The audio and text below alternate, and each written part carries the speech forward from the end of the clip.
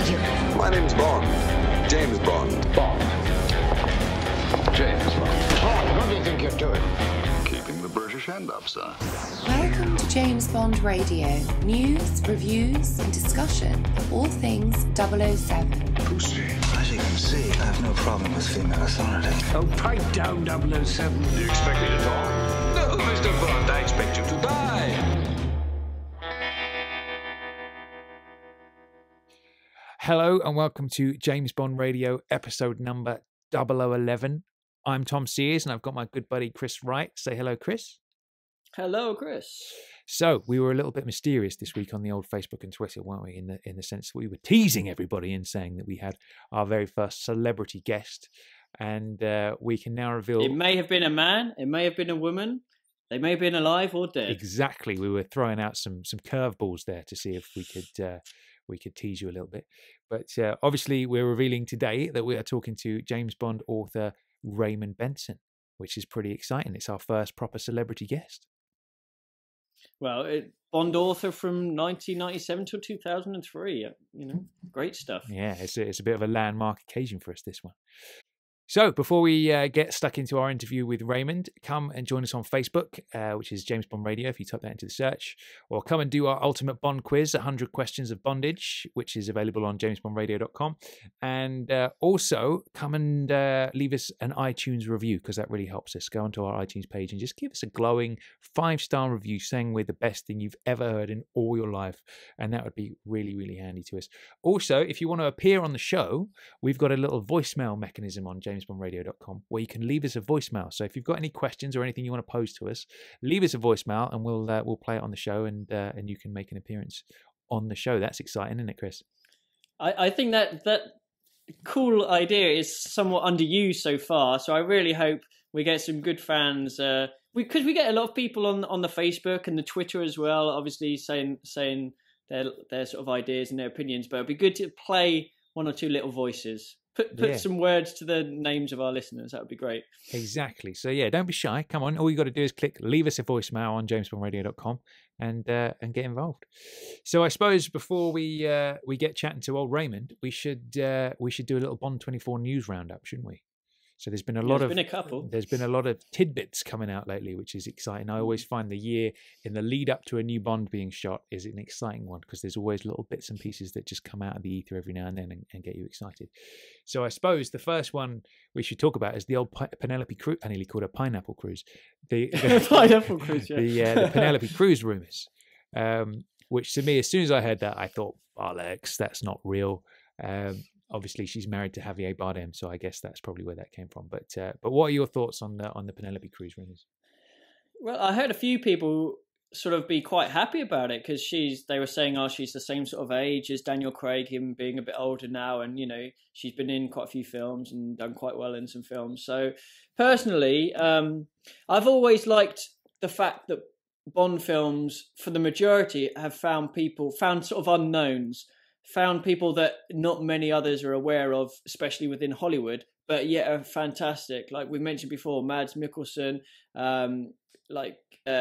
so many Bond girls as well, Olga Kurylenko, people that have just come up, and Bernice Marlowe, we hadn't heard of them, but yet they're brilliant. And sometimes if you get too much of a familiar face, it might not quite work. That's exactly my thoughts on it. I think just let's not have any celebrity big names in Bond. I just think it takes away from what it is.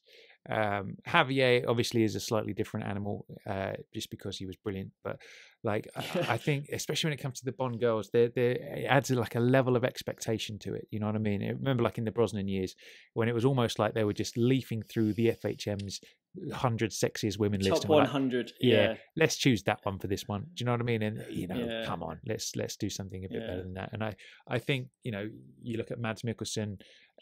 It's just amazing. You'd never seen the guy before, at least we hadn't, outside of Denmark probably, and it just adds an extra layer of coolness to discover these new people. I think get rid of the big names. Don't want them. No, especially with the Bond girls, definitely. Yeah. But yeah, so that's rumor number one, Penelope Cruz, which has since been disproven or denied. So that's in the bag anyway.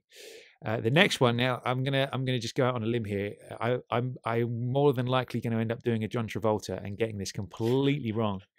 But there is the rumor for the next Bond villain is Chiwetel Ejiofor.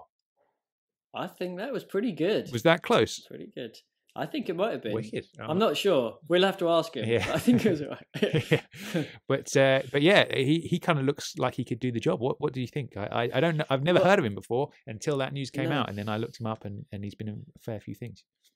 Well, I watched 12 Years a Slave a couple of months ago now, I think it was, and he was fantastic in that. Obviously, he won the BAFTA for best male actor, and he was nominated for the Oscar. It's a fantastic film, and he was amazing in it. And he's following in a line. Obviously, we mentioned Bardem, Oscar sort of nominated previously. We had Matthew Almeric, who is an Oscar as well. So they're heading down that sort of pathway, and I think I'd excited to see him. And also, we haven't had a black villain since Mr. Big, since Dr. Kananga. That was true. back since 1973. It's been that long. Goodness gracious me! I hadn't thought about that. It's bloody high time we got one, eh? Exactly. Damn too right. And he'd be brilliant for it. So yeah, I mean, I'd be fully behind that. Well, casting I think what gives this a little bit of credence as well is the fact that he's denied to talk. He's denied everything, hasn't he? He's not denied everything. He's just refused to talk about it. He hasn't denied it. That's what I'm trying to say. He's just completely refused to talk about it, which says everything. Which means he's under a contract to not mention anything. So I don't know. I think he could be good. I think he could be good. Yeah, I think we've possibly seen our villain there. Imagine, I know when we talked about Bond 24, we had the idea of Blofeld coming back. Oh, a black Blofeld.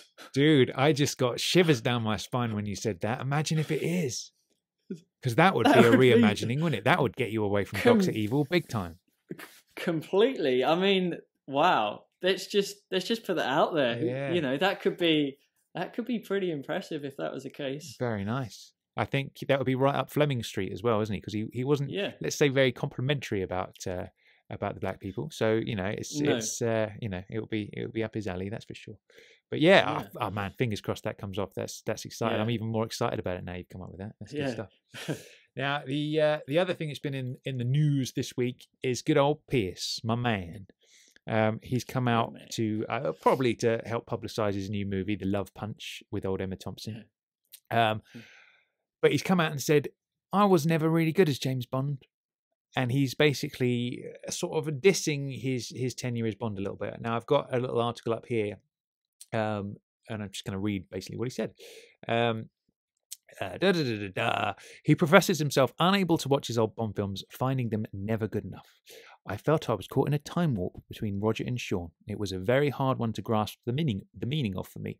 The violence was never real. The brute force of the man was never palpable. It was quite tame, and the characterization didn't have a follow-through of reality. It was all surface.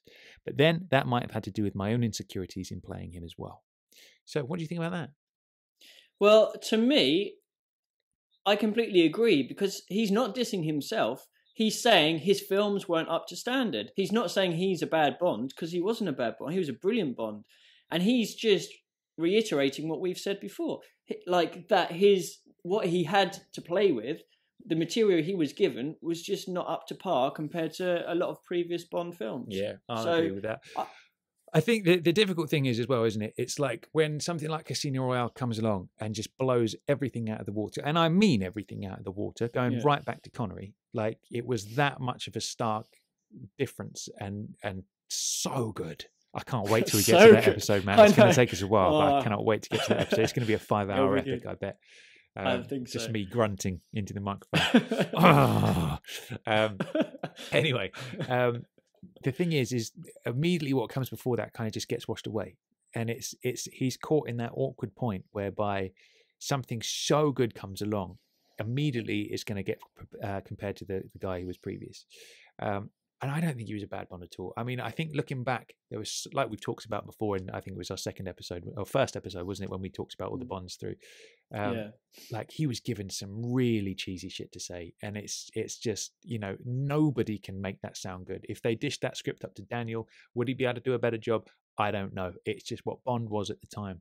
And I think if you're going to cast Pierce in that light, then you've got to do the same to Roger immediately. I mean, you just have to, because that is what it is. And at the same time, I see what he means about being caught between Roger and Sean, because I've heard a lot of people say that perhaps he wasn't his own Bond and he was just a mishmash of those two. So I don't know. How do you feel about that? Well, no, I disagree with that as well, because he brought a totally different style to either of them. He had that real high class sophistication, the suave factor. And he could pull off a bit of the Roger. He could pull off a little bit of the Sean. Okay, he wasn't one or the other, but that doesn't mean that he's just a mixture of the two, because he did bring other stuff as well, like the casino scene in a GoldenEye when he's sort of opposite on the top, and when he just walks in, you just see him walk into the casino, and he's got that air about him, and it's not an air of menace, of pure confident menace like Connery. It's not an air of sort of almost sleazy charm like Roger. Yeah. It's an air of high-class sophistication, and no other Bond has had that, and probably will have that. So that is his Bond. That is a very good point. Yeah, I mean, like we've talked about with Connery, Connery's a little bit on the rapey side, and sort of aggressive in that kind of sense. Roger is almost sort of like comedy camp, kind of over the top, suave kind of stuff, whereas Pierce is not. He's a slightly different animal on that front, I think. Yeah, you're absolutely right. Yeah, I think, to be honest, if I could choose a Bond to be, I would choose to either be Connery or Pierce. That would be my choices. I wouldn't be Daniel. I don't want to get my bollocks whipped with a rope. That goes without saying. No, I don't fancy that. It's not my cup of tea. You know, Roger, I love him, but you know, I don't want to be Roger. Same with Timothy. Probably same with George. Bit too heartbreaking at the end there. Sean and Pierce all the way for me. That would be my Bonds. I'll bookend mine at the moment with Sean and Danny Boy. Yeah, I'll go for the hard nuts. You do want the balls whipped. Oh yeah, that's the only reason. Yeah.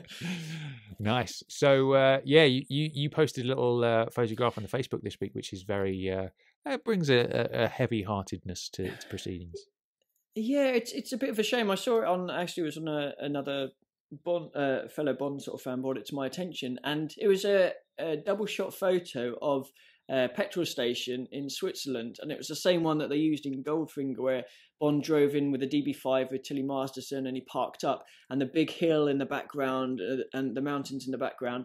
And yeah, there was a news report saying that petrol station is going to be closed, so it won't be evermore, which is a real shame, because you see it, and although the petrol station itself is slightly different, you stand in the same position as the camera would have been, and you're like you're back in the film completely. And it's when you hear sort of Bond locations disappearing or changing, it is a shame. So I love those ones, like with your Istanbul trip. I love the ones that look exactly the same as they were back in the day, like in the mosque and stuff. I mean, but the thing is, with that shot, you can see like the mountains are all there. Just that whole setting is perfect, except it's just obviously the layout of the garage has changed a little bit, and like there's that little brick building that wasn't there and stuff like that. But that's a shame that it's going to close. A little piece of Bond history there. Yeah, sad. So let's do a little bit of Bond trivia before we get into the interview. So I'm going to let you go first. Go for it. Okay, the Bond trivia. Well, seeing as today we are with obviously Raymond Benson, we're going to do a little bit of Bond trivia. So my question is, now Raymond Benson, he's obviously released quite a few Bond books. He has released, there's been 2 occasions where he's released sort of anthologies. So there's been some of his Bond books released as an anthology. And I'd like to know the names for each anthology of the Raymond Benson Bond novels. That's a good question. I think I've got that. One of them, I'm not 100% if it had a different title, and I'm thinking of the subtitle for it. But I think I've got both of those. I've definitely got one. Okay. That's a good question. Good man. And in the spirit of the books, I've got a Fleming-related question this week, which is, what is Ian Fleming's middle name? And it's not Danger, as you might imagine. Oh, that's a shame. That would be amazing. That would be amazing. But yeah. Good question. Cool. Okay, so it's Raymond Benson time. So he's been on the line to us, talking all the way from Chicago. And without further ado, let's have a little chat with Mr. Raymond Benson. Okay, so we have our very first celebrity guest on James Bond Radio. We have Bond author extraordinaire, Mr. Raymond Benson. Hello and welcome to the show. Hello. Welcome. Thank you for having me. No worries, it's a pleasure. It's a pleasure. So thanks for joining us. We thought we always kick off our interviews with some quick fire Bond questions, just to give everybody an idea of where you're coming from as a Bond fan and what your tastes are. So Chris, right now I'm coming from Chicago. Calling from Chicago, excellent. We like interviews over the pond. It's good. So it's not too early there, is it, with you? No, it's 10 o'clock. Okay, perfect. That's good. So we're gonna so we'll set up this quick fire round, 007 questions. So you can take your time if you want, but if you can get an answer straight away, that's great as well. Okay, so question 001: what is your favourite Bond film, Raymond Benson? From Russia with Love. Oh, excellent response. That's Chris's favourite too, I think. Yeah, it's up there, definitely. Good stuff. Okay, question number 2. What is your favourite Bond book? And you're not allowed to say one of your own. From Russia with Love. There's a platform in here. That's good. I don't think you'll say the same for this answer, but we've got, who is your favourite Bond girl? Guess. Could it possibly be someone that's behind me, perhaps? I'm not sure. No, it'd be Tatiana Romanova. Oh, there we go. So it is platform forward. And I think I already know the answer to this one. Is who is your favourite Bond actor? Sean. Good old Sean. Sir Sean. Okay, so if the answer to this is going to Istanbul when you were younger, that's it. We're cutting the interview there. But okay, so question 005: what is your earliest memory of Bond? Well, it was when I first saw Goldfinger on the big screen. I was 9 years old. Wow. And my father took me to see it, and that changed my life.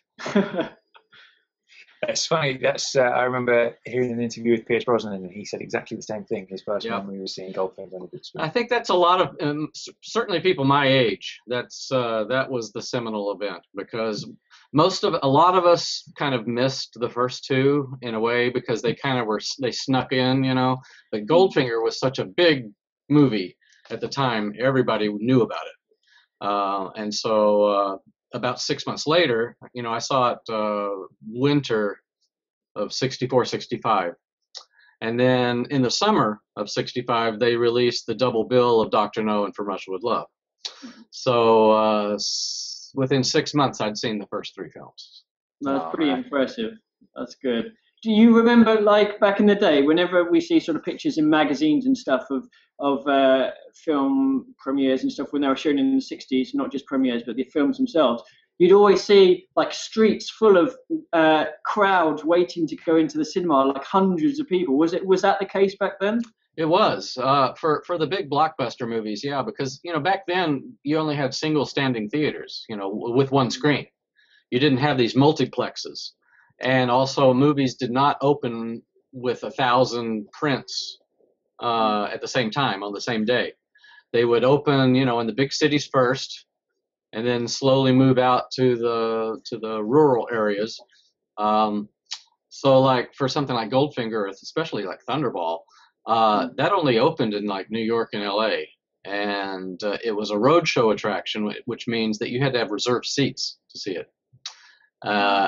And then, about 3 months later, into like 1966, Thunderball opened for Christmas, on Christmas Day of 65. And then it didn't really start going out to the rest of the United States until probably February or March of 66.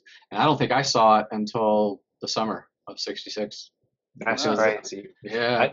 I don't know how you feel about this, Chris, but I've always felt envious of everybody who was around in those days to like see Connery as Bond for the first time. For me, obviously growing up, it was always like something that was on TV on a Sunday and you'd always see it around. But the first time, it must have been a magic. It was astounding. It was quite. they were the Bonds were the Star Wars of the '60s. You know, they were the blockbuster action films. You know, there was nothing else. Yeah. There were a lot of imitations that came later, you know, in the late '60s, like the Flint movies and the Matt Helm movies and stuff like that, but nothing compared to Bond. And, you know, and people did stand in line around the block for those movies. I remember I was speaking to my dad recently, and he was saying that he went to see Thunderball back in the day, and outside the cinema screen they had the BSA Lightning motorcycle that Fiona Volpe drove in the film. And he remembers going and like everyone passed as they went in, and he said it was, well, you know, he was hooked from that as well. Sure. It must have been quite a special occasion, I think. It was, and then, you know, I started reading the books immediately after I saw Goldfinger. I was only 9, but I started reading the Fleming books, even though probably they were a little bit over my head at the time. But I managed to at least get the story, you know, and read. You know, then I reread them a little later when I was a little older. But yeah, I was hooked, and I was a Bond fan from '65 on. Cool. So, quick fire question number 006: is there a Bond location that you'd love to visit? Wow. You know, I have visited most of them. Well, Switzerland, I guess. I've never been to the On Her Majesty's Secret Service locations. I'd love to go to the. Yeah. I'd love to go to the you know, to the East Gloria. Yeah, Piz Gloria. That would be good. Funny enough, the last interview we had, that was their answer as well, Aaron Cooley, and that's my answer as well. So everyone is going to have to head there at some point together, I think. Yeah. When I was researching The Man with the Red Tattoo, I saw a lot of the You Only Live Twice locations in Japan. So that was one off the bucket list. Did you see the volcano? There is no volcano. Oh, That was all fake. Yeah. Yeah, that was. I mean, there probably was a mountain, you know, and they kind of made it look like a volcano. So yeah. Okay, and quick fire, last one, 007 question. And what is the most Bondian thing you have ever done? Tricky one.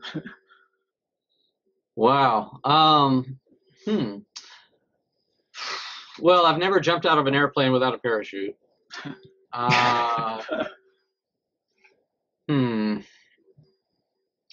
Well, you know, a lot of the things I did while I was researching the books, you know, I would travel to those countries and stuff. When I went to Cyprus for the Facts of Death, you know how Cyprus is divided into a Turkish side and a Greek side? Yeah. And in 1974, there was a war between them, and the UN had to stop it. Well, that's a divided country right now, and there's like a no man's land in between. And you have to, like, if you're going to cross from one side to the other, it's like crossing, you know, Checkpoint Charlie back when the Berlin Wall was up. And you know, the Greek side, they check your passport and everything, and then they send you on your way, and you're walking through this sort of deserted, bombed out road with nobody else there except all the overturned cars and things like that that have been left the exact same way they were in 1974. Wow. And then you reach the other side, and the Turkish people are there, and they check your passport and everything and let you in. So it was a little weird, you know, with all the guards and stuff like that. But, you know, I try to avoid dangerous situations if possible. Clever and I'm man. married, so I can't sleep with any woman that comes my way. So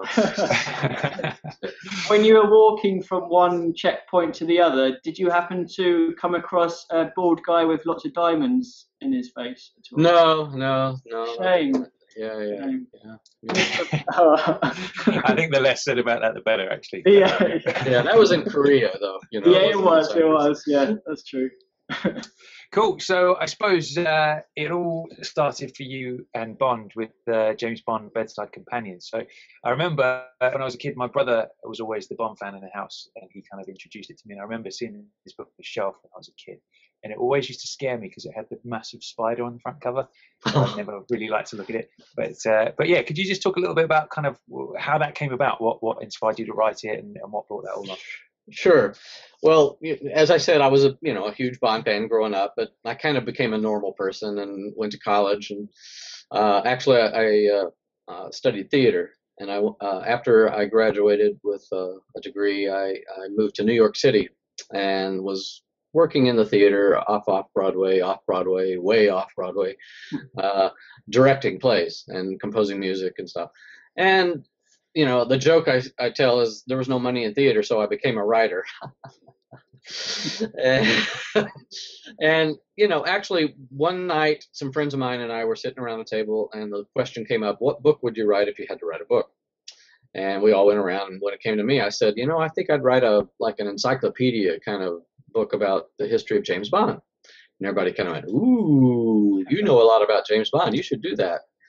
And at the time, this was in the very early 80s, the only books about James Bond that were out was Steve Rubin's The James Bond films, and the James Bond in the Cinema by John Brosnan, and the James Bond Dossier by Kingsley Amis, which was out of print, and the Ian Fleming biography by John Pearson, which was out of print. So I wanted a book that had everything. I wanted the history, I wanted a biography of Fleming, I wanted the analyses of all the books and the movies, because there wasn't anything like that. Now there's lots of books like that. There's tons of books like that. But in 1982, 81, 82, there was not. So I pitched it to a publisher, and they said, sure, that sounds great. So I got a contract. As easy as that. As easy as that. It took 3 years to do. I went to England and did a lot of research. I met members of Ian Fleming's family and his business people, and we got along really well. And they liked the book when it came out. And so we stayed in touch, and you also did an updated version, didn't you? Sort of later in the 80s, did you? Yes, the first version was only published in America. That was 1984. Okay. And the one he mentioned with the spider, that was the 1988 version. That was the first time it was published in the UK. So it was an updated version. The first one only went through Never Say Never Again. And then the second one went through The Living Daylights. So you decided to include Never Say Never Again then? Oh, yeah. Yeah. Yeah, I mean, it's still a Bond movie. Yeah, they're both Bond movies, no matter what you say. That's true. So obviously, with that was kind of like a non-fiction, as it were. And so how did you find this sort of transferring to writing fiction? Did you find that sort of an easy process or a difficult one, or? It was it was easy.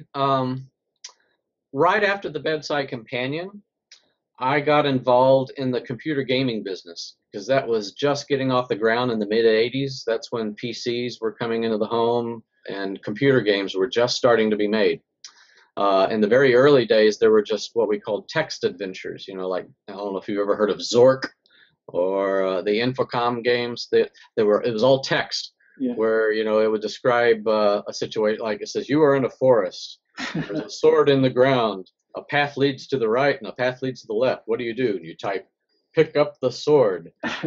You are holding a sword. Now what do? Go right. You emerge upon a meadow, and it tells a story as you solve these puzzles as you go along. Those were the first computer games. Wow. And I was hired by my agent at the time, knew I was into games. I liked, I played the James Bond role-playing game, and I'd actually written an adventure for one of those. And they said, would you be interested in doing these text adventure computer games? Because it's basically writing a novel times 3, because it's the story plus all the different paths you can take, all the alternatives. So I said, sure, this sounds great. So that's what I started. That's where my fiction writing really started, but it was, interactive fiction. So it was very much the same as creating a novel, in that you had to have characters and a plot and obstacles and that kind of thing, except that you also had alternatives for people who made choices. So I read, because you were involved in some of those Bond computer games in the 80s, weren't you? So were they all like the text-based adventures, or were they? The two I did were View to a Kill and Goldfinger. They were text adventures. So yeah, I did those, and did a Stephen King adaptation.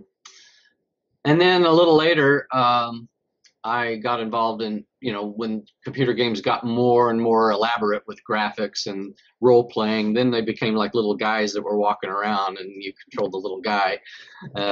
And so, yeah, I did that for about 10 years. And then in late 1995, I got a call out of the blue from Peter Jansen Smith, who was Ian Fleming's literary agent. He was the chairman of Glidrose at the time. Glidrose was the company that, publishes the Bond books. He told me that John Gardner wanted to retire from the role. He'd been doing it for 15 years, and they wanted to know if I wanted to give it a shot. It must have felt quite interesting. Do you remember that day that you were told? Yeah. And how did you feel? Obviously. Well, I think I fell on the floor. I said, how could I refuse? I had to say, sure, yeah, I'll give it a shot. Yeah.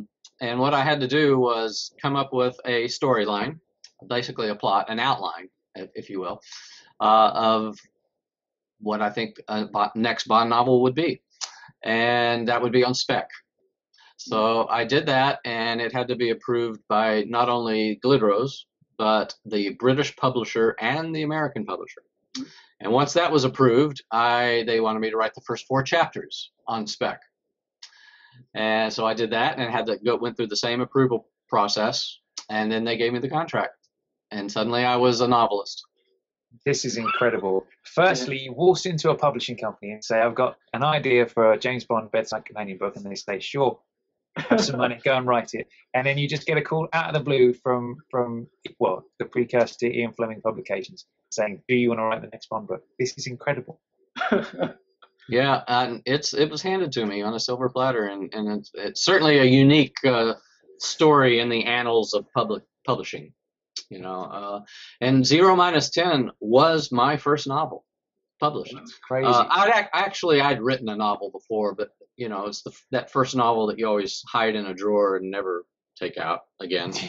But 0-10 was my first novel published, so it was filling big shoes and a little scary because I knew the entire world would look at it under a microscope. Yeah. So I basically learned on the job how to write a novel. So that's pretty incredible. Like, how was it coming into something like that, which has got such a history? Like, how did you choose? I mean, did you read all the John Gardner books before and then pick and choose the continuity that you were going to keep and what you were going to discard? Like, how did you approach that side of it? Yeah, well, I was a big Bond fan, so I'd kept up with everything. I'd read all the books, all the John Gardner. I knew John Gardner. He was a friend of mine. I'd interviewed him and done all.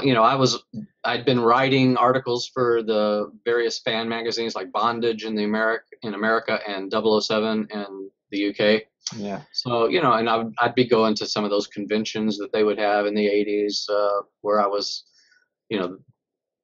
they kind of considered me like a Bond expert, whatever that is, because of the bedside companion and things like that. So I had that going for it.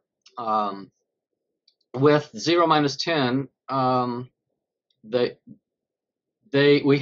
we had to sit down and said, what direction should we go in? And at first we kind of bandied about the idea of keeping Bond in the 50s and 60s. And, John Gardner had updated him to the 80s and not in early 90s. Yeah. And we kind of talked about, let's put Bond back in the 50s or 60s.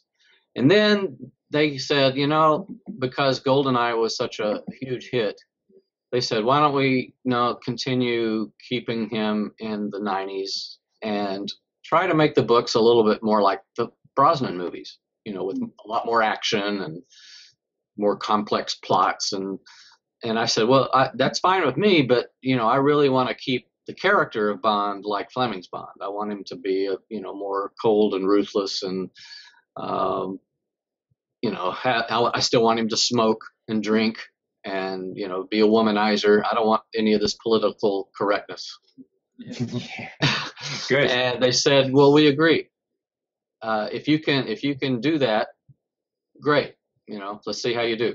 Yeah. So, kind of putting a 1950s Bond in a 1990s situation makes him a little anachronistic, but I think that also made him stand out. So I think it worked, and I did give him a little humor. I mean, I gave him some of the quips that we expect from if people picked up a Bond book and they'd never read Fleming or John Gardner, that was kind of the idea. They'd seen the Brosnan movies or whatever, all the movies, and then they pick up one of my books. They would expect it to kind of be the same. Yeah. So that was the idea behind my 6 novels, was let's make it like the Pierce Brosnan books, but let's have Fleming's Bond in them. It's a good sort of formula, that, I think, isn't it? Yeah, I guess there's certain things that you can and can't do, isn't there? Like, for example, some of the things you can't really carry over is like the racism in the Ian Fleming books. Right, I didn't do that. Yeah, you can't be too sexist like Fleming's Bond was. I suppose you got to have elements of some of those things in there, but you can't go too far to match the times, I guess. Right, yeah. And prior to 0-10, you also wrote a short story, Blast from the Past. So how did that come about? What was the sort of thing that made you come up with the idea to write that short story? Well, that was the first thing we did. Playboy magazine, especially here in the United States, is a pretty big deal. And they were the first magazine to publish Ian Fleming in America, starting with the 1960 issue. And Playboy and James Bond were kind of in bed together a long time, because they would publish Fleming's short stories as well as excerpts from his novels in the early 60s, and then they would continue to have pictorials from the movies and things like that. So I knew Hugh Hefner was a Bond fan. So when The Bedside Companion was published, I sent him a copy. And he wrote me back and said, wow, this is really great. Thank you very much, and blah, blah, blah. And we started a little correspondence, talking about Bond. Then when I got when I was in LA, he invited me to the Playboy Mansion. That's what I was going to ask. Yeah, this was before I was the Bond author. This was in 1994, I believe. And I was there for a Bond convention that was in LA that George Lazenby attended. I did a big speech and everything. But Hefner invited me over to the mansion for movie night, and we became chummy. Then when I got the Bond gig, I suggested to Glidrose, I said, I kind of know Hugh Hefner. Why don't we make a pitch to him and do an exclusive new short story for Playboy magazine and kick off my tenure as the Bond author? And they thought that was a great idea. So I wrote to Hef and I said, hey, guess what I'm doing? And so he was excited, and we decided to write, we did Blast from the Past first. So that was really the first thing I wrote. And then. And dare we ask what movie you were watching for movie night at the Playboy Mansion? That night, you mean the first time I went? Yeah. It was The River Wild with Meryl Streep. Wow, very good. And John C. Reilly.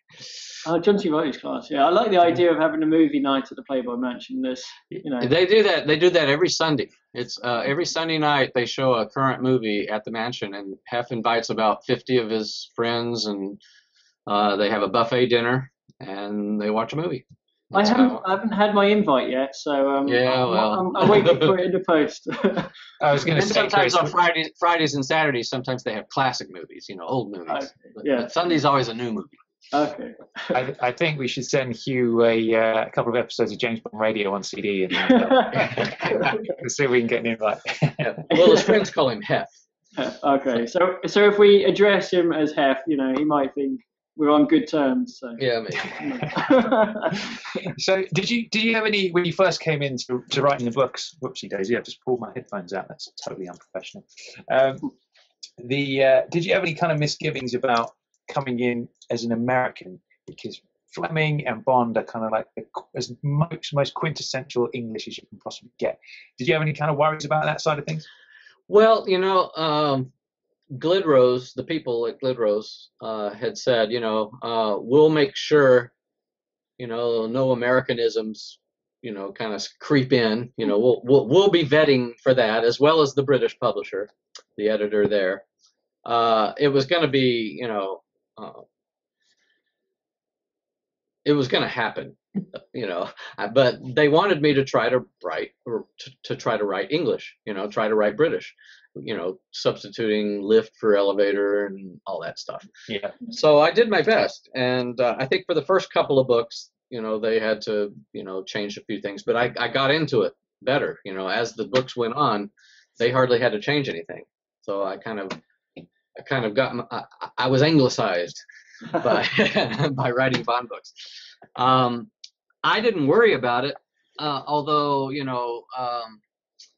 some of the British fans immediately jumped on it and attacked me, I think just because I was an American. I still had plenty of British readers who liked my books, but there was a contingent, I think, that just didn't want to even entertain the notion of an American James Bond. Just like there was that group that didn't want to entertain a blonde James Bond when Daniel Craig was cast. And he's doing okay now, so. Yeah, exactly. So any author is going to be subjected to criticism and stuff, but with James Bond, it's kind of it comes with a lot of baggage, and everybody has their own idea of what James Bond should be. There's people that are strictly Fleming purists. There's people that are fine with accepting the Gardner Bonds and my Bonds, or the Roger Moore versus Sean Connery, which were two very, very different interpretations of James Bond. Timothy Dalton versus Roger Moore, etc. So everybody kind of has their own image of what Bond is. That came with the territory. I guess something like Bond, especially, like, you can't please all the people all the time, and there's always going to be that crowd who kind of have a bad reaction to anything. Right. But I suppose, like, when you're writing these books, like you mentioned a little bit earlier on about you got to do a fair bit of travel to research the books and stuff. So kind of how did that play out? Like whereabouts did you go? What was the process of kind of researching each book like? Well, I would start off each book with an outline, because that was required by Glidrose. They wanted to see the outline of the story that I wanted to write, and they would approve it. And I never had an outline rejected. So, I would. The hardest part is coming up with the plot, with the villain and the plot, because the character, Bond is already given to you. So you got to come up with a villain that's kind of unique, a plot that hasn't been done yet, not only in the books but the movies too. So I would kind of look at the map of the world and find hotspots that Britain would be concerned about. So that's why the first book was in Hong Kong, because I knew it would be published in 1997, which was the year that Hong Kong was handed back to China. And that was all in the news and everything. And I was going, well, why is it being handed back in the first place? And why did they own it in the first place? So I did a little research and, discovered that there was this war between Britain and China in the 1800s over opium. And Britain won the war, and in the treaty they were given the territory known as Hong Kong. But some fool in England, in London, wrote into the treaty, "We'll give it back to you in 100 years." So that's why it happened. So, Britain honored that commitment, and in 1997 was giving it back to China. The problem was that, 6 million people that lived in Hong Kong had been living under a democracy, and then they were going to be handed to a communist country. How many people, I bet some people were a little concerned about that. Yeah. And I also thought, well, maybe some British business people who had their businesses in Hong Kong might be concerned. And that's how my villain came about. I thought, okay, the villain would be an Englishman with a very big Hong Kong business that he would lose. So he tries to stop the handover. So that's kind of how each book kind of started that way. Then I would write the outline, and then I would travel. I would go to the country in question and kind of walk in Bond's footsteps according to the outline, and maybe change some things if I had to. Once I see a place, I'd stay in the hotels and eat the food and all that kind of stuff, so I could describe it in the books. That's incredible. That's got to be one of the best jobs you could possibly have. I was just thinking the same thing. Yeah. Then I would come back and then write the book. Then it would go through, revisions. It would go, first Glidrose would have things to say about it, then the British publisher would have things to say about it, then the American publisher would have things to say about it. So I was edited 3 ways. Wow. Which is unusual. And then I'd turn it in and I'd start on the next one. That's great. It sounds so good. And speaking of like traveling, we read recently there's a museum in Japan which has been set up solely dedicated to the man with the red tattoo. Now, have you visited the museum? When did you obviously need to give approval to it, and what's your sort of awareness of it all? Well, I didn't have to approve it. They had to get permission from the Fleming estate to do it. It's on this island called Naoshima, which is a location in The Man with the Red Tattoo. When I went there to research, they were just, the government was very pleased and proud to be in a Bond book. And so after it was published, they wanted to erect this sort of touristy Bond museum on the island. And so they did, and it opened in 2005, and they flew me and my wife there for the ribbon cutting ceremony. And it basically, as you walk through it, it's filled with art, sculptures and paintings and things like that students and other artists have done that illustrate the story of the book. So as you walk through the museum, you get the story of the novel. And then there's a case of stuff of my research stuff that I donated and things about me. And then there's movie stuff, posters and things like that. So it's not just a Man with the Red Tattoo museum. It is a James Bond museum in general. So be worth a visit then, I think, one day. Tom, what do you think? Definitely, we've got to add it to the list. We've got a massive list of locations we want to go to. So it's a very cool island because Vanessa House, which was where I set the story of the novel, this museum where the G8 summit is taking place, and all the deadly mosquitoes are unleashed, and the big heart sculpture that the little kappa comes out of. That place exists on the island, and it's fantastic. It looks like a Ken Adam set. No way. When I saw pictures of it, when I was doing early research, I saw pictures of it, and I said, "Oh wow, that looks like a Bond set. I'm going to use that." Yeah. So that's how it happened. That's great. That's almost like being part of the Bond production and doing your own location scouting, but for the book rather than to film. That's great. That's exactly the way it worked. Yeah. So kind of now a bit of time has passed. Your last book was 2003 or 4, was it? I can't remember. Which one? I'm sorry. Your last book, the last one. 2002. 2002. Okay. So you've had a bit of time since your tenure finished. Like when you look back on that period, like what's your favourite of your Bond books? What's possibly your least favourite? Is there anything you'd have changed about what ended up in the books? Anything like that? Well, I don't think there's anything I would have changed. And saying what my favorite is like picking your favorite child. And just don't tell the others. Yeah. I think I'm partial to High Time to Kill. High Time to Kill, I think, is probably the most unique of all of them. I really wish, the film people might look at that one because, it takes place in the Himalayas. We haven't had a mountain climbing Bond film. No, that's a good point. And so I think that one is my favorite. The entire Union trilogy, that Double Shot and Never Dream of Dying, those 3 books I think are pretty strong. I have friends that really love 0-10. I don't know. I don't know what my least favorite is. Yeah, they're all good. They're all good. There was an interesting thing that you mentioned earlier. Obviously when you wrote the sort of text games, whoever was playing the game could either choose this or choose that.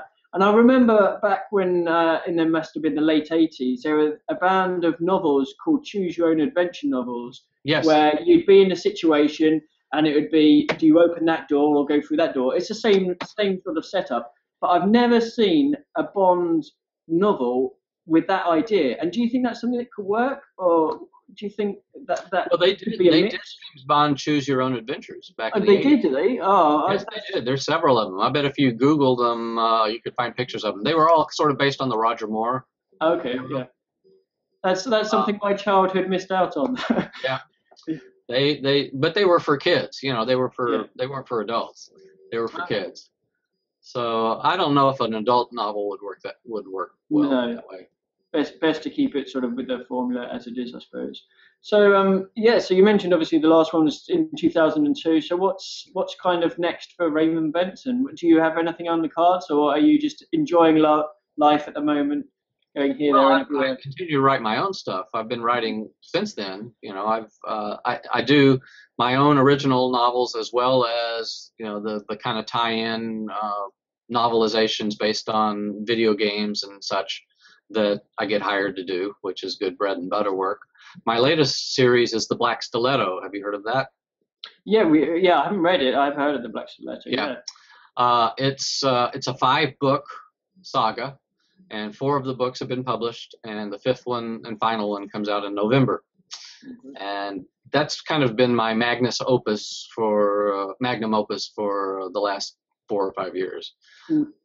Did you have trouble sort of transferring your anglicized knowledge from writing the Bonds into these books now? Did they have to revert back to the US sort of language, or? Pretty much. I just kind of turned off the anglicization, and I'm back to being American. So. Yeah, it's a good skill to have. So to finish up, we always like to ask what we would deem the ultimate question when it comes to Bond. If you had an unlimited budget and you could choose any director, any actor, any team at all to produce your dream Bond film, who would you have? Whoa. Well, it would be High Time to Kill. Good really? right there. If it was High Time to Kill, I'd be happy. Wow.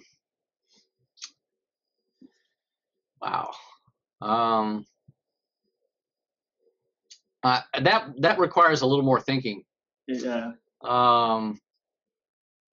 I might cast Michael Fassbender if it was today. Good man. He's currently my favorite. If when Daniel leaves, if he takes over, I'll be happy. Yeah, I think he's my next Bond anyway. Yeah, definitely. And as far as a director, I don't know. Christopher Nolan, maybe. He's desperately wants to do one. Well, I met him, and we talked about the scene in Inception. Oh, so good. It was very much like On Her Majesty's Secret Service, and I asked him right out. I said, "Come on, was this an homage to On Her Majesty's Secret Service?" He said, "Yeah." How did you know? That would make for an interesting film, I think, with Christopher Nolan and Michael Fassbender. Bond 26, maybe. Who knows? Well, Eon has not shown any interest in doing any of the continuation novels, whether it's mine or John Gardner's or Kingsley Amis or Sebastian Faulks or. Do you know why that is? Because I remember thinking about that years ago. Like there's some great material in all of the continuations. Really, what are your thoughts on why they're perhaps not interested? They want to have control. They want to create their own stories, I think, and also it may be a financial thing. They just don't want to pay they have to pay Glidrose a fee to make a Bond movie. Yeah. Then if they had to do one of ours, they'd have to pay an extra fee. So yeah, I don't know. I really don't know. I'm just that's speculation. So I've never been told why. It's just kind of the way it is. So you mentioned before that being a huge Bond fan, you read all the John Gardner books and stuff. Do you still keep up with the other continuation authors whenever a new book comes out? Sure. I do. Any favorites among those? Jeffrey Deaver's a good friend of mine, and he's the second American to be the Bond author. So we've been doing actually we get asked to do dual speeches, dual talks and stuff. We just put out, I don't know if you're aware of this, he and I. This is the first collaboration between 2 former Bond authors. Oh wow! It's a book of short stories. We co-edited it and contributed stories to it. There are stories all about the Cold War. Oh. We invited other authors to submit stories, and it's under the umbrella of Mystery Writers of America. The book is called Ice Cold: Tales of Intrigue from the Cold War, edited by Jeffrey Deaver and Raymond Benson, and it's out now. It's out now. Okay. Yeah. It's probably published in the UK too. Right. I have to keep a lookout for that one then. All right. Well, thank you very much for joining us today. It's given us an insight on what it's like to be a Bond writer. It's certainly a job I can't write at all, but it'd certainly be a job I'd be interested in. If they're listening and they want to give me a call out of the blue and offer me, a job writing the book, I'm up for it. It obviously happens, and if we get to travel here, there, and everywhere, sample things, why not? Why not? It'd be good. But it's been great to meet you, Raymond. Thank you for having me on. No worries. Where can our listeners find you online? What's your Facebook? What's your website and all that kind of stuff? Well, I'm easy to find on Facebook. I have a personal page and an author page, and the Black Stiletto also has a page. I'm sure if you just type my name into the search box, you'll find both of them. My website is raymondbenson.com. My Twitter is @RaymondBenson. There you go. Nice. Beautiful stuff. All right. Well, thank you very much for joining us, and we'll get stuck into your Cold War stories book. That sounds great. And, okay. Thanks. See you again soon. And good luck with the rest of the Black Stiletto. Thank you. Okay. So how cool was that? Our first ever Bond celebrity on the show. Did you enjoy the interview? Yeah, I really did. It was good because obviously we've been doing a bit of research. We learned quite a lot about him beforehand, but there were a couple of little snippets he brought up there. Obviously, I mean, the Playboy Mansion. That's got to be an interesting evening that he spent there. Yeah, I mean, it's crazy, isn't it? Like these things that have happened to Raymond, like just getting a phone call out of the blue to write the new books. I mean, is that not the ultimate phone call for any fiction writer? Like at least any kind of thriller writer. I mean, just to get that handed to you on a plate without even pursuing it is incredible. And then just sending a copy of your book to Hugh Hefner at the Playboy Mansion, getting a letter back, having a bit of correspondence. Why don't you come and join us? Come over to the Playboy Mansion and hang out for a bit. I mean, that's insane. Why does stuff never happen to me like that? No. Well, I think it might do if we, put your mind to it or something, maybe. But also, I mean, the job that he has where he mentions, when he's researching a novel, he goes away to the countries, he goes to the hotels, he eats the food there, experiences the culture. He's almost location scouting for places he can use in his novel. I mean, what a job! I know it doesn't. So good. Aside from perhaps writing the Bond movies or being Bond in the movies, I don't think there's probably a better job, is there? Really? No, it's right up there. Maybe we should put ourselves forward. We can be the first duo Bond writers. You've got some writing skills under your belt. I'll just sit there barking ideas at you, and you can write them down. Yeah, let's see what we can do. Okay. So yeah, let's run through our. I suppose we should call them Benson facts, shouldn't we, this time around? Yeah, they are. So I'm going to do my Benson little jingle. Facts indeed. Dun, dun, dun. It's time for Benson facts, and there it is. You kick it off this time, dude.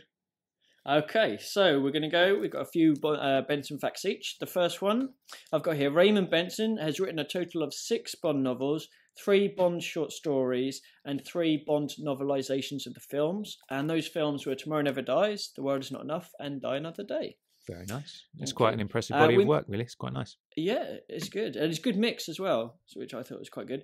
He was also, I think we might have mentioned this earlier, but he was the official Bond author from 1997 to 2003. So if you wanted to write Bond during that time, if your name wasn't Raymond Benson, you ain't getting any of it. Yeah. And finally, he continues to write a series of classic film reviews for the publication Cinema Retro. Very nice. Which is a really good publication indeed.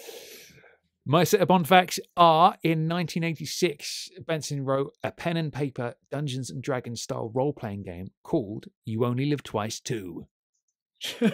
Which I thought, what a title. I know, it's quite a funny choice, that one. But I have seen that about, actually. I think there was like an old out-of-print edition on Amazon a while back. So it'll be interesting to pick that up and just kind of see. Yeah. Maybe we should play it, man. Maybe we should do a special episode where we play through the role-playing game and record it. Somewhat differently, he's also a keen piano player and regularly performs around his native Chicago. And you can even hire him for your private functions. How cool would that be? Wow. I would be stood there all night going, play Nobody Does It Better. Play the Bond theme. Yeah. Play Goldfinger. Yeah. I wouldn't be a good customer for him, I don't think. I'd just probably be a bit annoying. Bond fact number 3. He teaches an adult education course in Chicago called the James Bond Phenomenon. Now, I did all right at school. I got some good marks. I got some that were pretty awful. I think if I did a course in James Bond, I think I'd be A-star material, don't you? why is this not like a standardized course across the UK? I know. I mean, come on, it's like teaching Shakespeare and all that bollocks at school. Yeah. All right, he's had his time. Let's put Shakespeare to bed. Let's get something that's applicable today. Let's get Bond in schools. Yeah, exactly. Why not? Yeah. We'll start a protest and a damn right petition. Yeah, let's write to David Cameron. Get it happening. Okay, so it's time to answer our trivia questions of the day. As you went first, let's hear yours again, Chris. Okay, so my trivia question was, with the Raymond Benson Bond novels, some of them have been grouped together to form an anthology, and there were two that were made, two different groups of books, and I'd like to know the names of those, please. I remember one was called Choice of Weapons. Yes, well done. And good one. the other one, was it just called the Union Trilogy? I'll definitely give that to you without a doubt, yeah, because I think it's referred to as Union Trilogy, but I think it's something like the Union Trilogy colon or semicolon 3 Bond novels or something like that, which is 3 007 novels or something. But obviously, yeah, I knew there was a subtitle in there somewhere. Yeah, but I think obviously Union Trilogy, Weapons of Choice, is good. Yeah, cool. I liked it. Wicked. And over to you. My trivia question of the day is: what is Ian Fleming's middle name?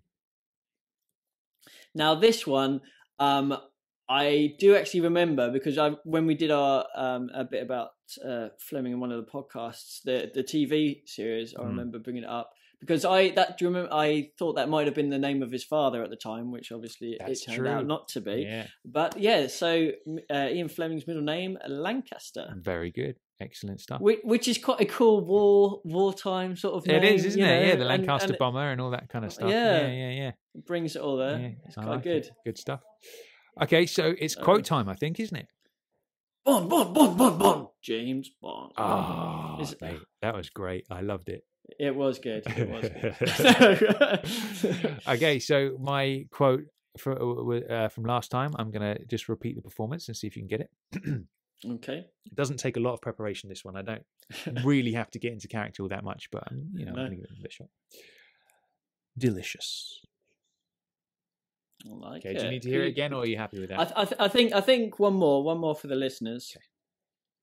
Delicious. Okay, now I can think of someone who says this word, but I'm not sure if it's the right person in terms of the way it's said. But I'm going to go with the person I think anyway. The person I remember saying that is Elliot Carver in Tomorrow Never Dies. Well done. Correct. Full points. Who else did you think it was?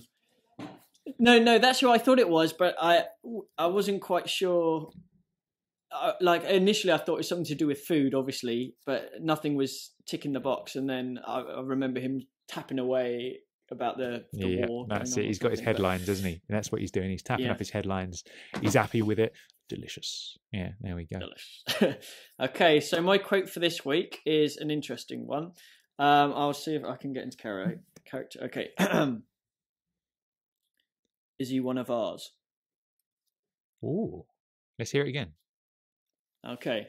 I'm not quite getting the voice down. Okay, wait a minute. Here we go. Is he one of ours? Dude, you've got me there. That's not ringing any bells at all. It will tweak. It will go. Do you want one more? Yeah, let's have it one more time. Okay. Is he one of ours?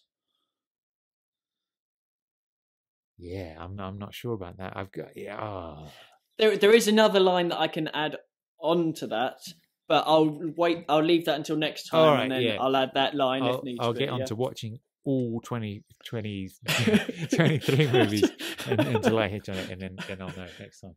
Cool. Okay, very nice. Okay, tricky so one, though, before we sign off, basically what we're going to do moving forward is switch to twice monthly episodes. Basically, that was our plan from the outset, was to do 2 a month. And then when we got picked up by iTunes' new and noteworthy section, we decided to fire out an episode each week for a while. So we've done 11 episodes, and we'll be switching to twice a month from now on, just so you know. So our next episode will be in 2 weeks. And what are we going to be talking about? So the next Bond episode, because we recently reviewed Thunderball, and there is so much that we could have done on that, and the history of Thunderball and everything. The next podcast is going to be all about the McClory case and basically all the complications that surrounded Thunderball and everything that happened before and after the film. So there's a lot to go through, but it was interesting. Absolutely. I mean, there's a ton like that affected the entire series, didn't it? In the sense that it was still up until this year, even when they bought the rights from its exactly from its inception. Well, throughout the whole Bond life, it's had its influence, hasn't it? Yeah, in some way or another. There it is. And I know you've got your copy of the Battle for Bond, haven't you? Is it the Battle of Bond or the Battle for Bond? I think it's the Battle of the. No, it's not the Battle of the Bonds, or is it the Battle of the Bonds? It might be the Battle of the Bonds. The Battle of Bonds. I can't remember. I've got it upstairs. You know what we're talking one of those. anyway. Yeah. So that'll be a little treasure trove of information there. Yeah. And that'll be kind of interesting because I know the whole story about how Thunderball came about even was really interesting. So there's plenty to be talked about there. So I've been Tom Sears. I've been Chris Wright. And we'll see you in 2 weeks when James Bond Radio returns for the Kevin McClory case. Podcast 0012. See you next time. See you then. Bye.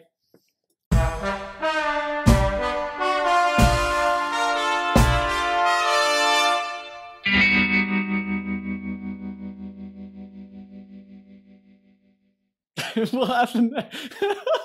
What is going on? Oh my goodness. Well, I'm going to stop recording.